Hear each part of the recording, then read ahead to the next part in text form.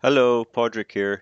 What you see in front of you is the beautiful Chateau de Lassus near Hamoir, Belgium, where I had a chance to spend the Thanksgiving weekend 2020, um, actually on my own because my family couldn't make it with me, and just had a wonderful 4 days in this beautiful castle grounds, learning the history of it from the owners, Jean-François and Sabine, and also exploring the surrounding areas um, in the kayak on the Orthe River, which is navigable for stretches, maybe three-quarters of the way, and then every now and There again on the you have right very is shallow the and beautiful fast-running rapids that Castle probably don't Lassus, suit the kayak so well. Chateau de Lassus, But I was Lassus, certainly where able I'm to get out staying. and about, as cold as it I have a was, whole wing of the castle to on the myself. peaceful water.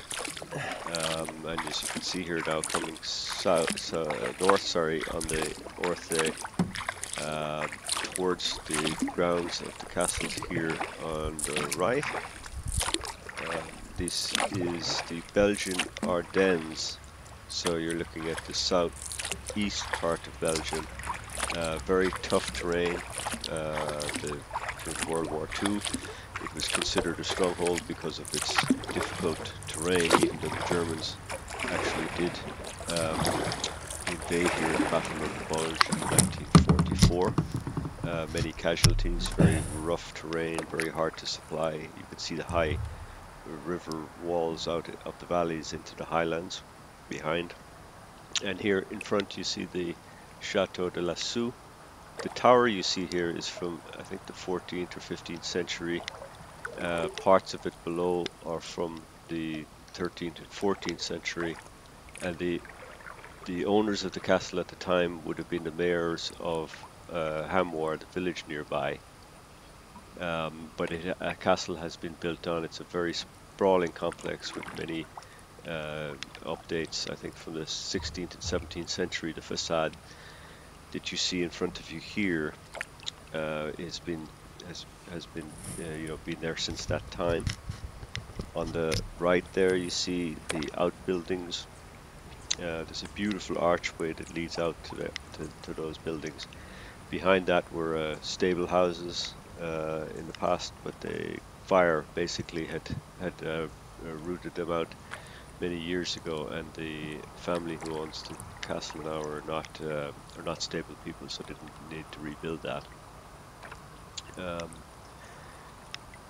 yeah, it you could see up. I was Jean Francois gave me a big tour of the castle, and I was all the way up in the attic that you can see right in front of you. There is a beautiful clock there facing towards the left, which is facing towards Hamoir itself in the town, that is out for renovation now. It was installed in 1897, so that would be nice to see that back. Up in the attic as well was a monkey cage for the owners at one point Over there on during the left is the wing I'm when staying on. Belgium was occupying the Congo, had brought back a monkey and installed it basically in the attic. And during the war, World War II, the troops occupied the castle and many people stayed here. And there's still a sign on the door up there that basically says, please keep the door closed because of the draft, the cold draft from the attic, and the soldiers wanted to sleep and keep warm. So really interesting history there. On the left, you see the wing that I stayed in was built in 1897. Here it is again in front of you.